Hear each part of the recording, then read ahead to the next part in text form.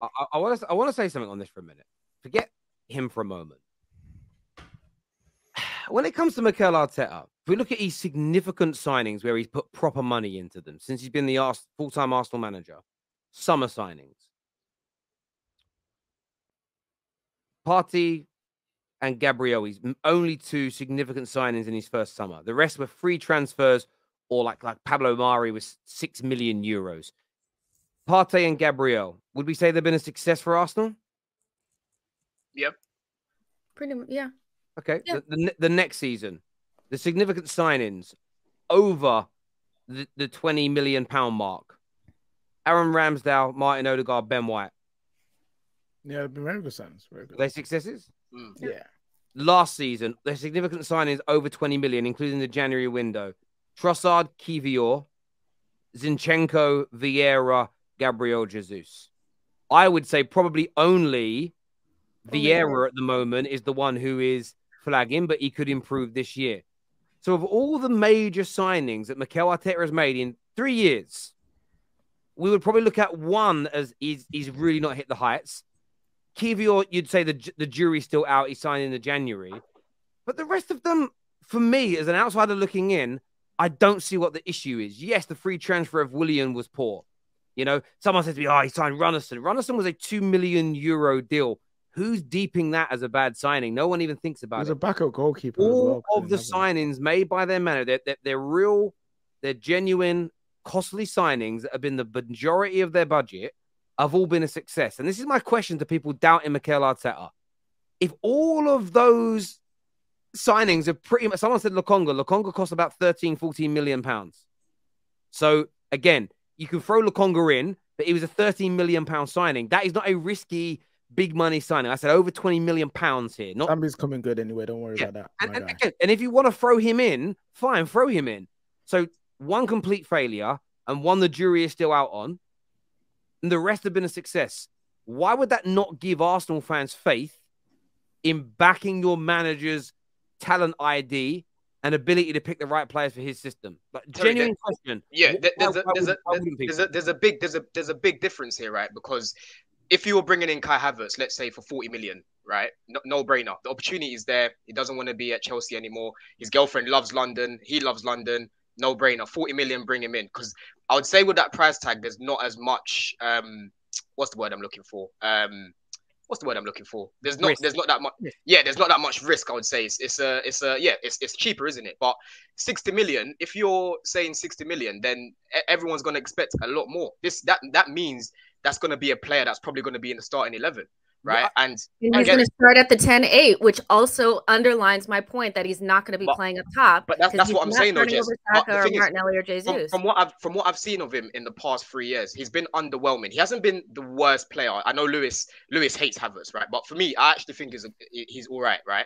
And I did say if he went to Madrid, he would have done better there because, again, different league, a lot more space, a lot more time on the ball to actually think about your next steps, right? But when I'm looking at Havertz in left centre mid, if I ask you, Jess, what attributes do you think he has to play that role, right? I've asked quite a lot of Arsenal fans. I asked Dowd the other day. He started rambling on. I'm sure he can answer it in a sec, right? But for me, from what I've seen of him in the past 3 years, you can't just sweep that under the carpet. We've had more than enough,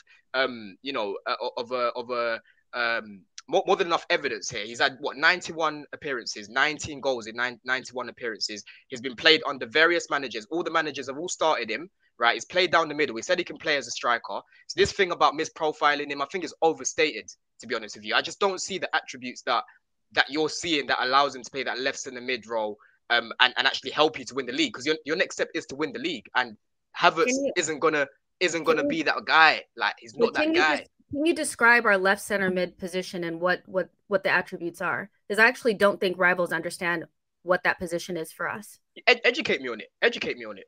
Yeah, so the left center mid, the main part of the job, because in 95% of games, we dominate possession, we dominate the game, we run, we do, it's like,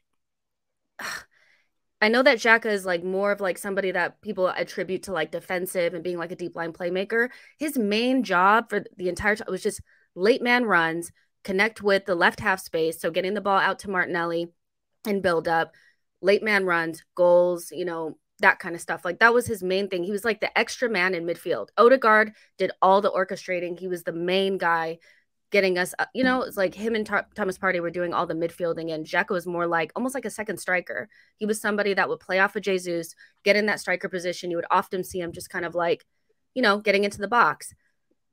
I think Kai Havertz, like the only other player that got more runs into the box than Kai Havertz is Erling Haaland.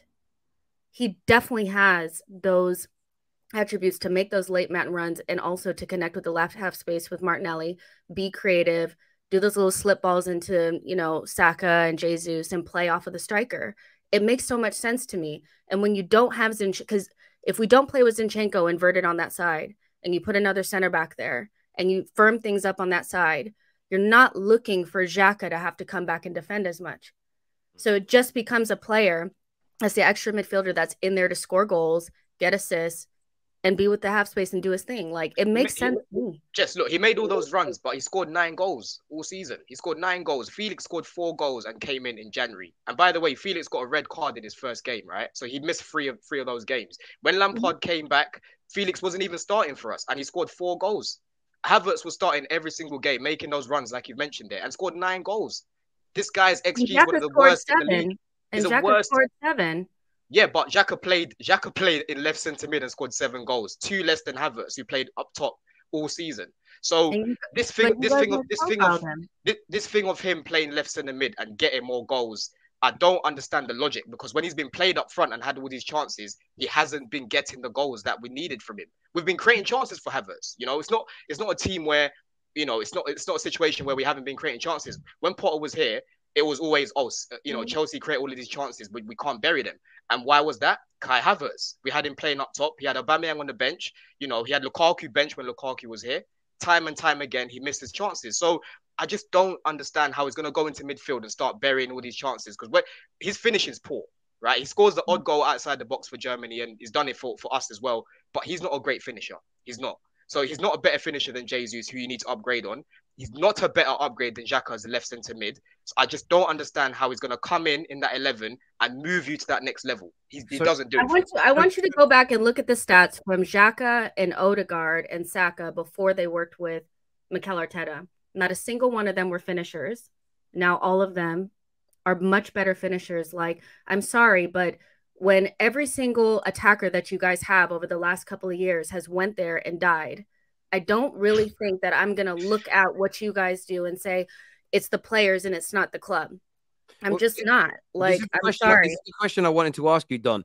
Do you not think Mikel Arteta has got the coaching capabilities to turn all those chances, and some of the chances that Kai Havertz miss Chelsea appear to me easier to score than miss? Yeah. Do you not think a manager with the arm around his shoulder, great man management skills, if he gets this player confident like he was when he first joined Chelsea and starts scoring 12, 13, 14, 15 goals a season as a kind of attacking midfield hybrid role, is that not going to be then devastating for Chelsea that you've lost a potentially highly potent player? Is there no chance, in your opinion, that Arteta turns his career around?